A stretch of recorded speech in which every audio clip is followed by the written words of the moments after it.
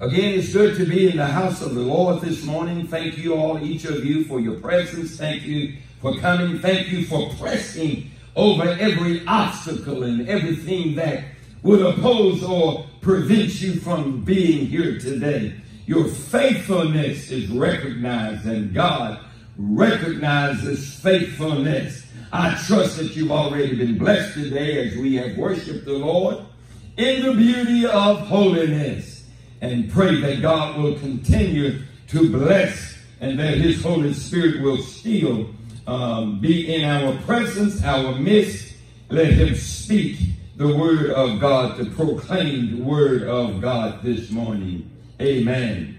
And I invite your attention now to the book of St. Luke, chapter 10, verses 30 through 35. Would you turn to it and stand, and I will read those 6 verses.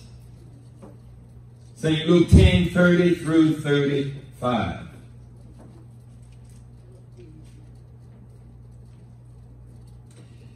And Jesus answering said, a certain man went down from Jerusalem to Jericho and fell among thieves, which stripped him of his garment, his raiment, and wounded him, and departed, leaving him half dead.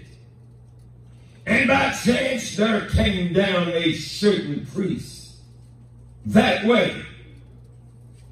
And when he saw him, he passed by on the other side. And likewise a Levite, when he was at the place, came and looked on him. Just gazed at him, no doubt, and passed by on the other side. But a certain Samaritan, as he journeyed, came where he was.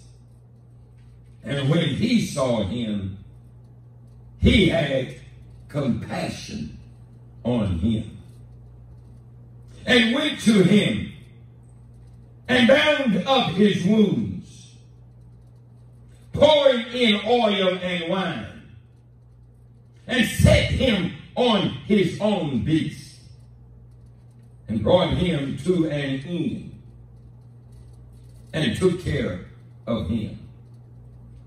That's going the second mile, isn't it, folks? That's going the third mile. Verse 35. And on the morrow, when he departed, he took out 2 pence and gave them to the host, and said unto him, take care of him, and whatsoever thou spendest more than the 2 pence that I've left with you, when I come again, I will repay thee. May God ever add a blessing to the reading of his word. You may be seated.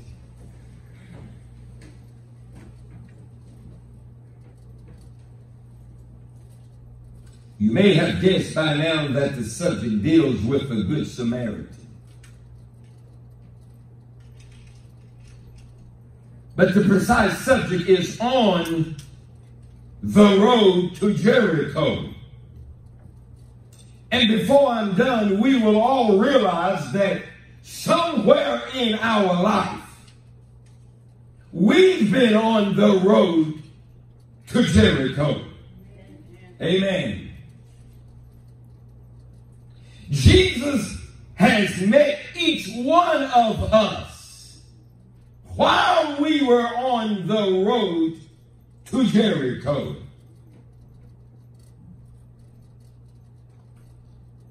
And at our point of need.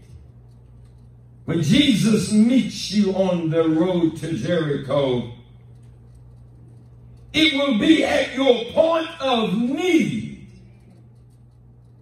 the Good Samaritan met a man on the road to Jericho that was in need. We all know the story.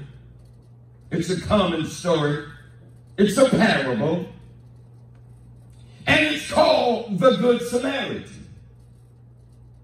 It does not take too much imagination for us to place ourselves in the role of any of the characters of this story. We can all identify with the man in the story. For all of us have sinned and come short of the glory of God at some time in our life. Amen. All of us have been on the road to Jericho needing Jesus to come and meet us at our point of need. We all rejoice that the Savior met us at our point of need as we sometimes lay bruised and beaten and bloodied in the gutter of sin. Amen. Hallelujah. You see, I'm not talking about a physical road to a physical city called Jericho. I'm talking about, if we can give it spiritual application, when and while we were in sin, before we came to know Jesus Christ, in the pardon of our sins, all of us have been on the spiritual road to Jericho. And we needed Jesus. And Jesus came by and met us at our point of need. Luke chapter 10, verse 30, just verse 30, says that Jesus answered the certain lawyer.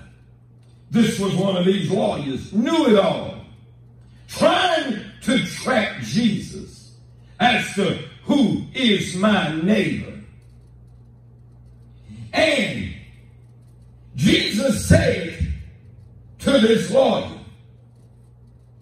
a certain man went down from Jerusalem to Jericho and fell among thieves, which stripped him of his garment and wounded him and departed, and leaving him half dead. Jesus speaking to the lawyer. Jesus told this story in response to the interrogation. This lawyer was self-righteous, interrogating Jesus. Can you imagine? This self-righteous lawyer knew it all, had all the answers, smarter than Jesus, so he thought. Had asked Jesus what he must do to inherit eternal life. Simple, straightforward question. Jesus asked him, how do you interpret the meaning of the law? And his answer was, this is the lawyer.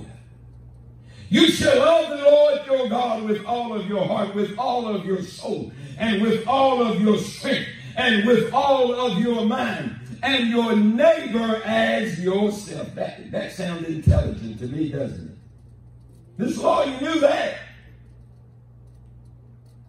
But he had an ulterior motive. He was trying to trap Jesus in a conversation of interrogation, to put Jesus in a bind. The lawyer had something else on his mind, and so did Jesus. Jesus accepted his answer as correct because it sounded like a correct answer, didn't it? That's love the Lord your God with all of your heart, with all of your soul, with all of your strength, with all of your mind, and love your neighbor as yourself. You can't beat that, can you? Good answer. Jesus accepted it. However, if the man had just left the conversation alone and let it end there. However, the man required of Jesus the definition of the word neighbor. Thus, the story of the Good Samaritan. A lot of people think their neighbor lives to the left or right of them, or in front of them, or just down the street. We have fixed in our minds who our neighbors are. Just people in our block or close to us in our community. These are the only folk we ought to be concerned about. The lawyer said, love your neighbor. And Jesus said, you answer right. And the lawyer said, well, who is my neighbor? So Jesus decided to break it down for him. A certain man went down from Jerusalem to Jericho.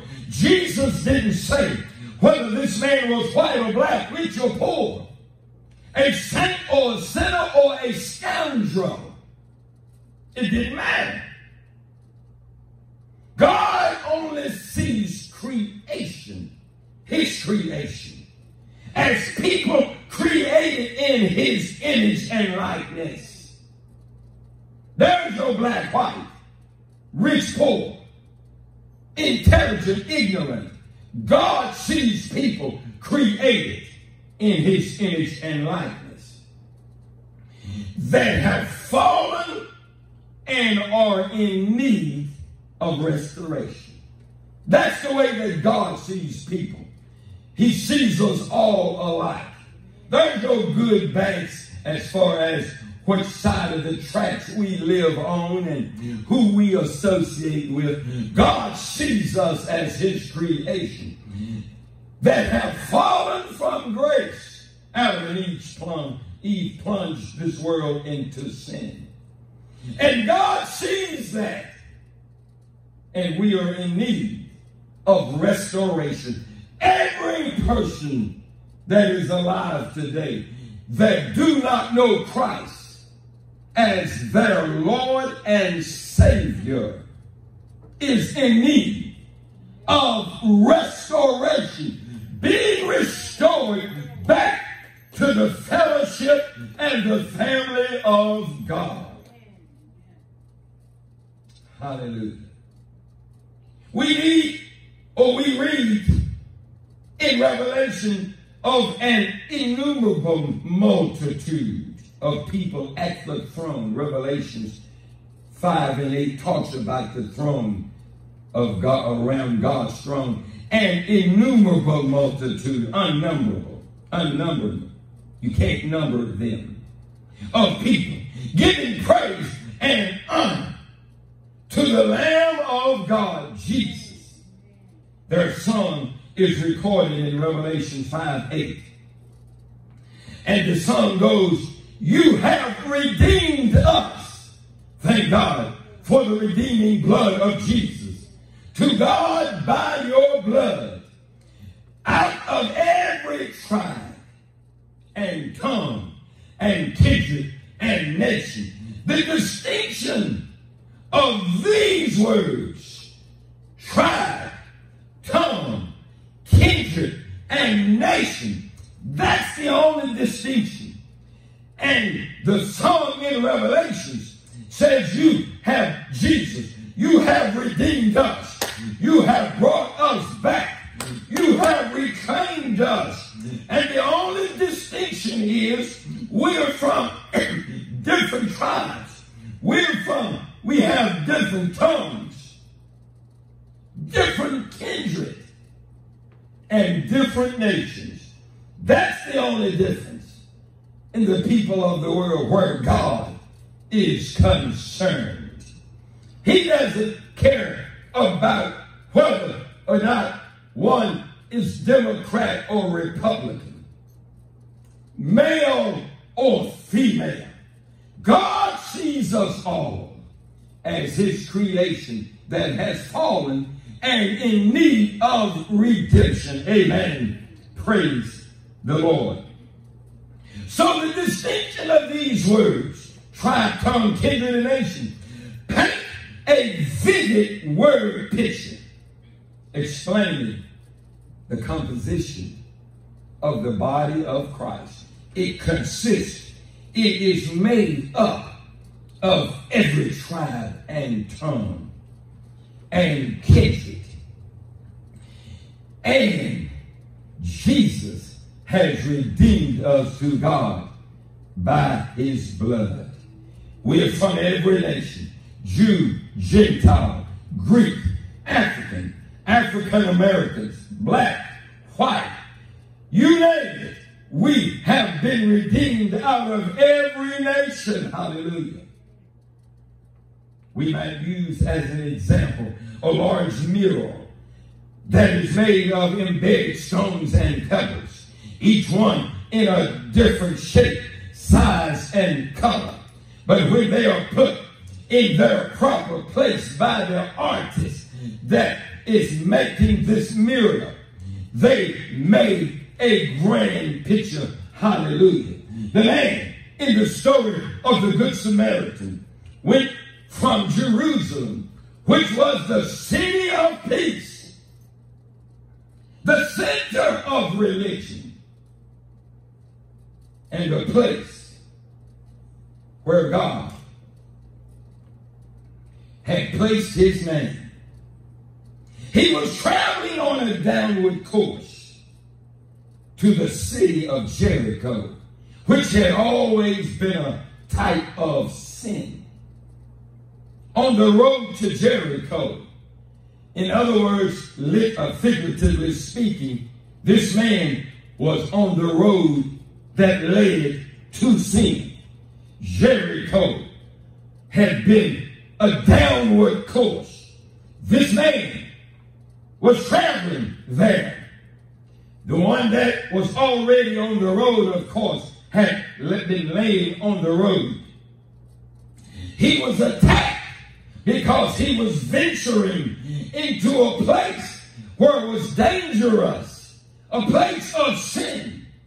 On the way from the city of peace, the center of religion, the place where God had placed his name, he's now traveling on a downward course. Just think, the people that God has given an opportunity to surrender their lives to Christ, and they have refused. They continue to travel the downward course on the path of sin. And eventually, it will take a toll on us.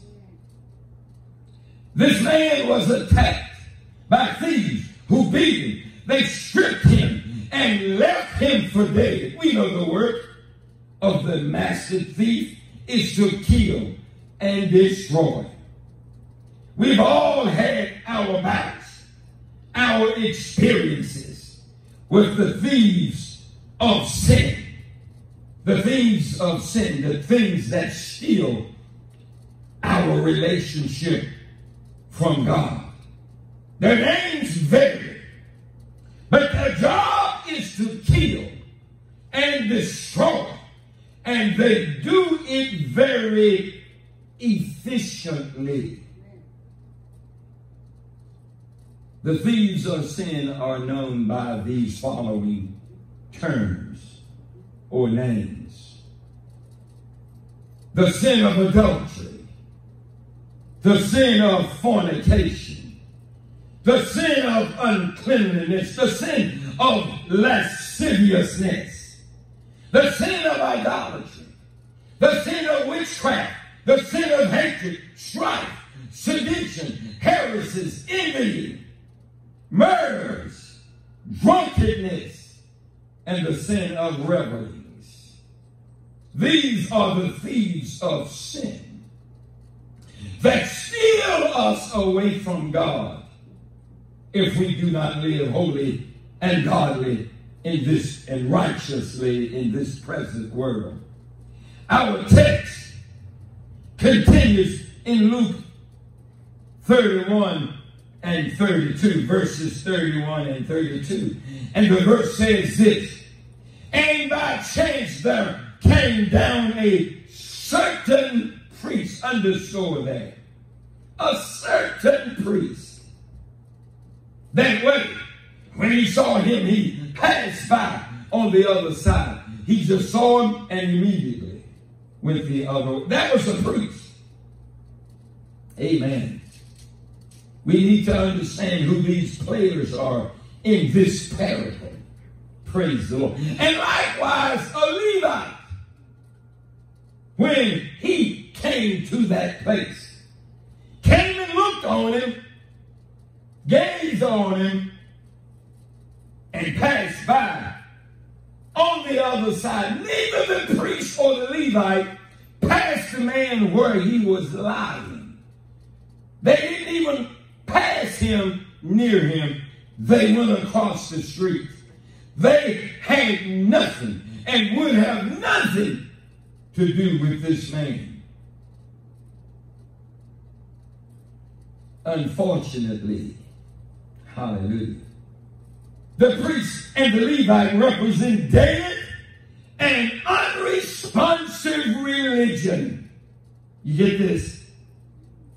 Priest and a Levite, people that should come to the man's aid. They are representative in this story of dead and unresponsive religion. Unfortunately, there are times we may be able even to identify with these religious types, whether we admit it or not. We get so busy doing God's work that we are blinded to what his work really is. Amen. There are churches who will not respond to prisoners or their families who appear to be from a different social class. There are people that turn churches that turn their back on people of a different social class, even their own family members, that we could say were on the wrong side of the tracks. We ought to thank God that Jesus had no recognition of this category as this. He didn't pay attention to what side of the tracks we were from. He didn't pay attention to what our sin may have been. He didn't care whether we were black, white, rich, poor, sinner, or saint. Jesus had no class distinction. Hallelujah. And we ought to thank God that there was no such division with him. You see, the Samaritan was a half-breed of a different culture or religion. That's the reason the priest and the Levite passed him by. He was absolutely from the wrong side of the tracks. Praise the Lord. By using this example, this illustration, Jesus knew he was going to ruffle some feathers of those self-righteous professors, even that lawyer that he was speaking to. You see, every nation and religion has always had a class of people who were looked down upon, shunned, frowned upon, and held in disdain. And in ancient Palestine, it was the Samaritans that played this role. But a certain Samaritan. Now, if anybody was going to understand this Samaritan's plight, this man, it was the Samaritan. He had been a victim of all of what I just shared with you. And he was the one. There was that sympathy. There was that empathy. There was that compassion. He had been like this man on the road to Jericho, lying on the road. He had experienced hurt. He had experienced difficulty. He had experienced class discrimination. But the priest didn't stop. The Levite didn't stop. But the Good Samaritan, amen, a certain Samaritan, as he journeyed, came where he was. When he saw him, he had compassion on him. He went down to him. He bound up his wounds. He poured in the oil and wine. He set him on his own beast, brought him up to the inn, and took care of him. Hallelujah. What compassion in this certain Samaritan. The thing that distinguished the Samaritan from the others was that he had compassion. Jesus is compassionate. Jesus cares not about our situation and what caused it. Jesus is concerned about our well-being. Jesus would meet anywhere, anybody, anywhere and try to address their need. He would befriend and try to cause them to come to know Jesus as their personal Savior. He never turned his back on anyone because of the side of the tracks that they were from. Not Jesus. Not Jesus. Hallelujah. Of course, the Good Samaritan is a type of the Lord Jesus. You see that? The priest and the Levite represent dead and unresponsive religion. Jesus found us beaten and bloody. Amen. Maybe not physically beaten and bloody, but or literally bleed, but figuratively, when we were in sin, we were on the road to Jericho, lying in the road, beaten bloody, amen, without Christ, lost and undone, on our way to hell. And Jesus looked upon us with compassion and extended open arms for our redemption. Hallelujah. Jesus didn't ask us why we were there. He didn't put us through the third degree. He just said, "Come unto me, all ye that labor and are heavy laden, and I will give you rest." He didn't cast blame. He didn't demand that we first present ourselves at the temple. You come to church first, and then we will see about giving you some help. Amen. Praise the Lord. He didn't ask us to go before the religious dignitaries to be evaluated for possible restoration. No, he met us there in the gutter of sin where we were at our point of need. When Jesus appeared, the gutter on the road to Jericho became a grand cathedral, a place for salvation, a place for redemption, a place of forgiveness. It became holy ground because Jesus was there.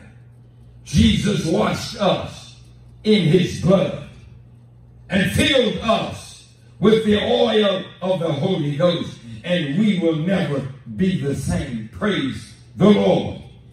Jesus constantly demonstrated his compassion in the Gospels.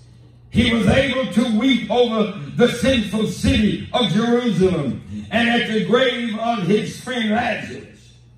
As Hebrews says, he was truly touched by the feeling of our infirmities. Praise the Lord.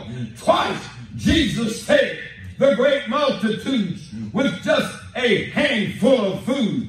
After raising a young girl from the dead, his instructions were to give her something to eat.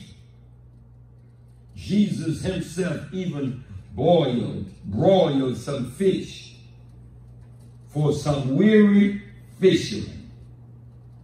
A man told Jesus that if he would heal him, if he would heal me. Jesus, if you will heal me. Not knowing that Jesus would do it, he just said, if you will. And Jesus simply said, I will. No strings attached. I will. No examination first. No qualifications first. No recriminations first. No incriminations first. No condemnation, Jesus, when he saw us on the road to Jericho. Amen. He just looked upon us with compassion and saw our brokenness, our bleeding, and our injuries, and just extended the hand of compassion and love to us. Aren't you glad that Jesus simply said, follow me? Amen. Praise the Lord. Jesus simply said, I will. At another occasion, on the Jericho road, he heard the cry of a blind man whom the disciples were trying to hush. He was crying out for Jesus. The disciples trying to get him to keep quiet. The man had an urgent need. Look, when there's a need for Jesus, we ought to cry out. We should not listen to the masses, the crowd of people trying to antagonize and discourage us. We should cry out. We need the Lord. Praise the name of Jesus. Hallelujah. Amen. Jesus met the blind man's need and healed him on the spot. He will do the same for us on the road to Jericho and deliver us and redeem us right on the spot. One day, Jesus felt compelled to cross the proverbial tracks. Jesus is going to the other side of the tracks now, so to speak. That is not so with God. There is no other side of the tracks. But Jesus decided to go, no doubt, where the destitute were, where the broken were, where those that were experiencing heartache and heartbreak and all kind of vicious treatment. Jesus decided to go through Samaria. In fact, he spent a lot of time on the wrong side of the tracks when Jesus reached down and God saved me. I was on the wrong side of the tracks, and so were each of you. You were on the wrong side of the tracks, figuratively speaking, because we were not on the side of Jesus. So as sinners, we are always on the wrong side of the tracks until we come to know the Lord. That's based on our relationship with God, not geographically where we reside. Amen. We need to understand that. Aren't you glad that Jesus met you on the Jericho road and did not ask any questions before you were qualified to be redeemed? Praise the Lord. Jesus met a woman who happened to be on the wrong side and the wrong religion. She wasn't exactly spotless in her reputation either. Jesus met her at her point of need, offered her living water so that she would never thirst again. The woman that was caught in an adulterous affair, and the men brought her to Jesus to stone her. Jesus just simply forgave her. He found another woman who was about to be stoned for adultery. Her accusers, being all men, had evidently decreed some much less severe penalty for the males. The men didn't seem to suffer persecution like the women. The women were stoned. This woman found her altar at the feet of Jesus.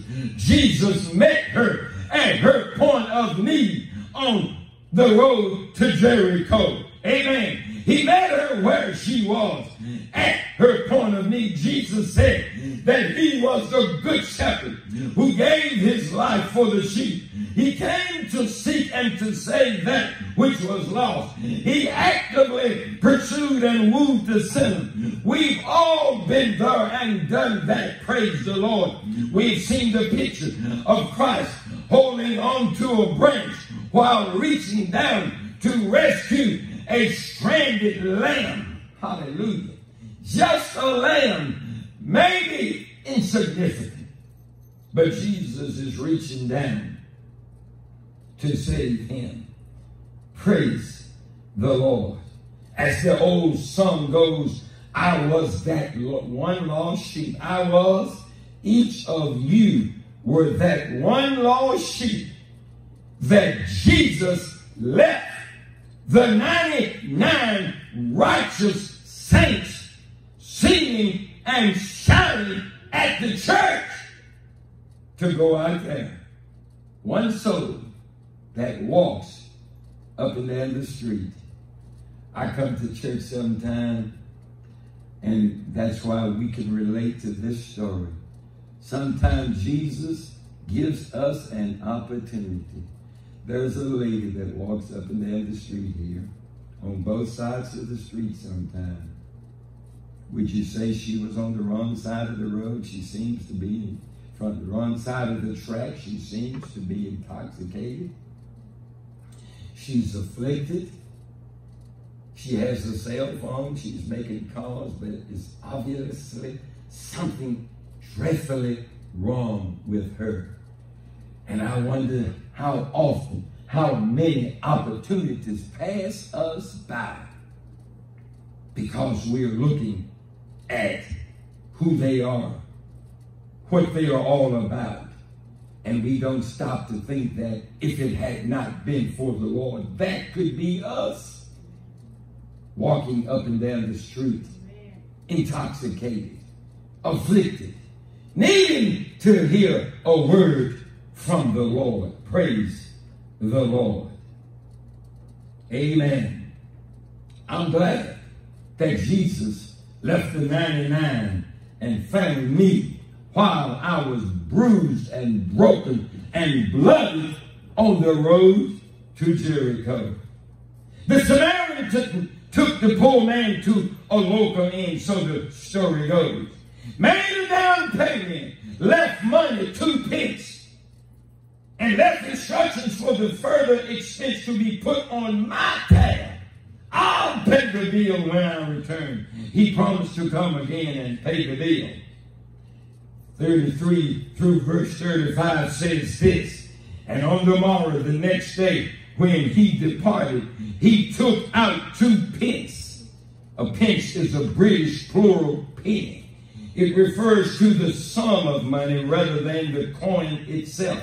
He took out 2 coins worth 2 pennies, gave them to the host, and said unto him, take care of him. And when I return, if you use any more money, I will repay you when I come. Jesus has left us a down payment. He has filled us with his Spirit, which Paul states was the earnest or down payment for our inheritance. Healing is ours. Salvation is ours. Peace and comfort and joy is ours. Hallelujah. In the name of Jesus. He has promised to return.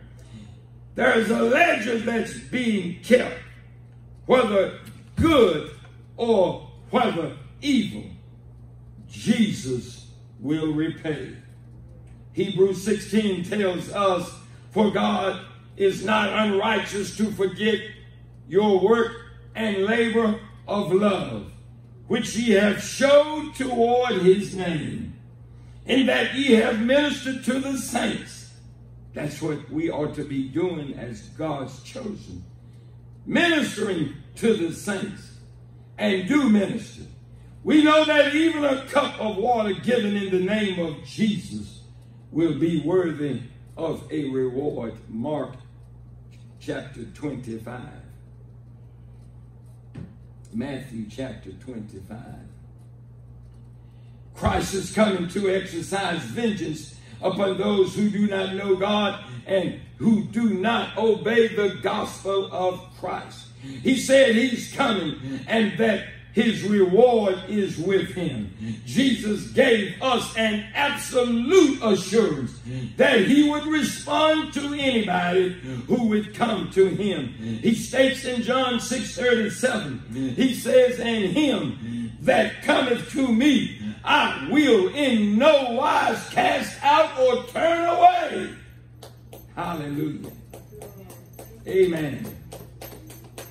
What part of no wise don't we understand? Here we have an absolute guaranteed promise from an absolute God that if we come to him, he will save us even while we're laying bruised and battered on the road to Jericho.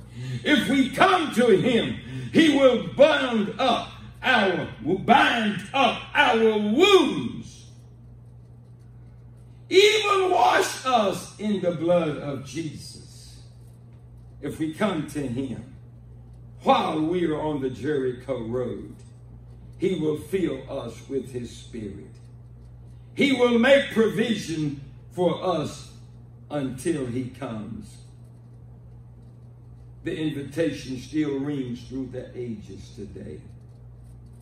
Matthew 11:28-30 says, "Come unto me, all ye that labor and are heavy laden, and I will give you rest. Take my yoke upon you and learn of me, for I am meek and lowly in heart, and ye shall find rest unto your souls. For my yoke is easy and my burden is light." So you are laying on the road to Jericho. The religious folk have ignored you. Church folk just keep passing by you. You're bleeding, you're broken, you're bruised, you're physically unable to go from point A to point B. And the good old church folk just keep passing you by. But Jesus is coming down the road, seeking you. He desires to see you saved and delivered. And my prayer today is that you will respond to his gentle call. "Come unto me, all ye that labor, and I will give you rest."